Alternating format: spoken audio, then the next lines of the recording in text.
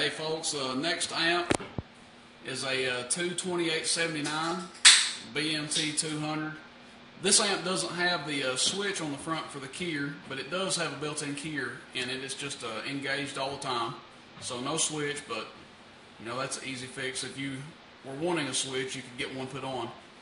This amplifier's got a switching power supply. The new style power supplies runs about 40 amps.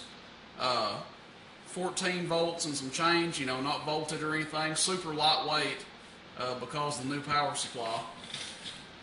Get a look at it here.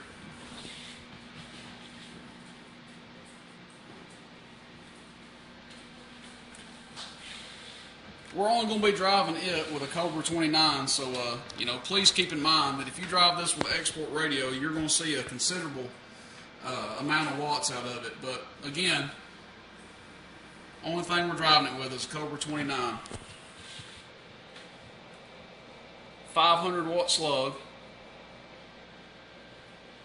So we're going to be looking at the middle scale.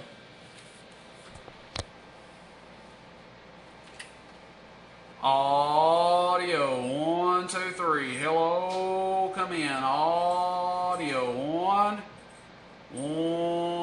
Audio 1, 2, 3. Again, that's on peak, so right at 300 watts peak.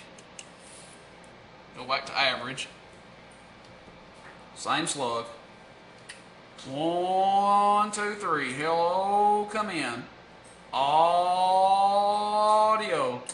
100 and a little bit of change on average. And this amp makes a great driver for dual GS35Bs. You could run into a single 35B if you wanted to, but excellent driver. Again, we're only driving it with a Cobra 29. Switching power supply, 40 amps, 14 volts and some change. 2 2879s. Enjoy the video. 73s.